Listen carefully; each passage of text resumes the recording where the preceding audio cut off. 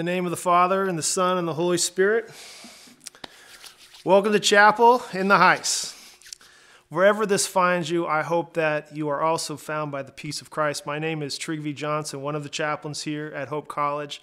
And as we are in an extended, unprecedented time, we want to welcome you back to Hope College. Our theme that we're doing in chapel right now is keeping hope.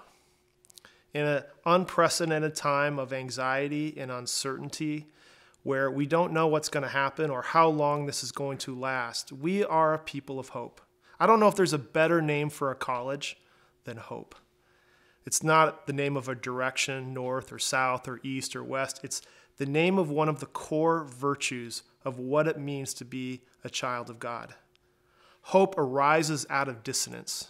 You only hope for something when there's a problem, when there's a time of uncertainty or anxiety. And in this kind of moment, I don't know if there has ever been a better time for us to be a people of hope.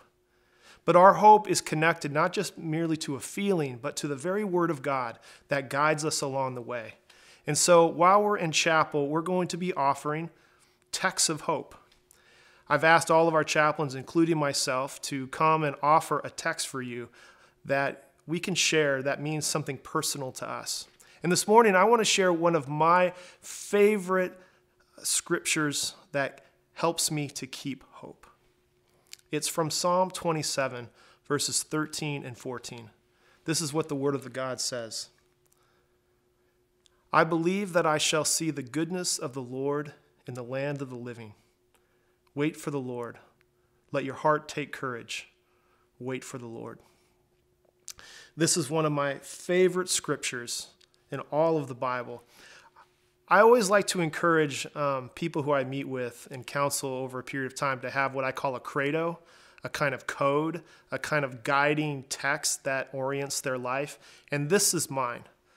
Psalm 27, verse 13 and 14 is what I would call my credo. I believe I shall see the goodness of the Lord in the land of the living. Wait for the Lord. Let your heart take courage. Wait for the Lord. I believe. It's an article of faith. I can't prove it in a microscope or a telescope, but it's deep into my soul. A belief that I shall see the goodness of the Lord in the land of the living.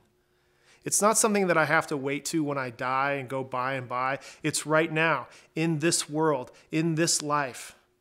I need to have the eyes to see the goodness of the Lord in the land of the living. That's my hope.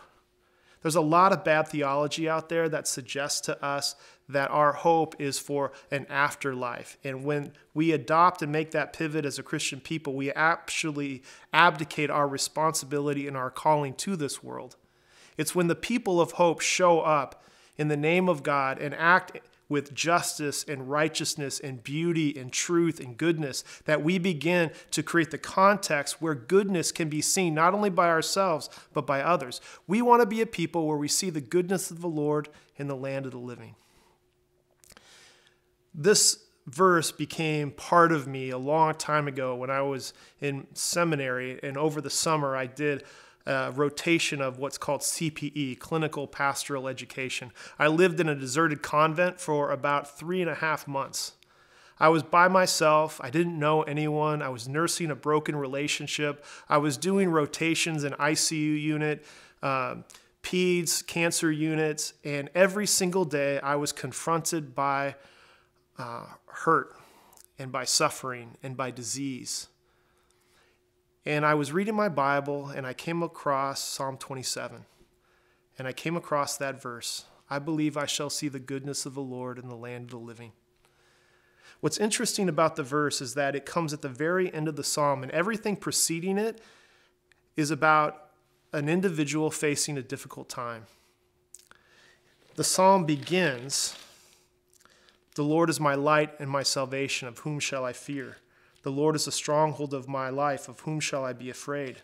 When evildoers assail me to devour my flesh, my adversaries and foes, they shall stumble and fall. Though an army encamp against me, my heart shall not fear. Though war rise up against me, yet I will be confident."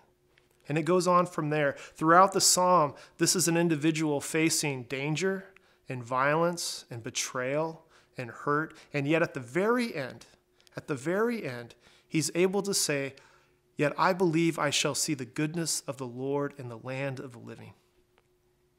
And that's my prayer for you. And that's my prayer for me. This is an unprecedented time. We don't know what's going to happen. And it can feel like this virus is like an army encamping in on us. It can feel like we're being pulled away from our loved ones. There's a lot of uncertainty and anxiety in the air, and yet the psalmist can claim, and let us claim with the psalmist, that we believe we shall see, experience, taste, and know and feel the goodness of the Lord in the land of the living. And so today, let your heart take courage. Wait for the Lord. The Lord is near. Let your heart take courage. In the name of the Father, and the Son, and the Holy Spirit, go in peace and keep hope.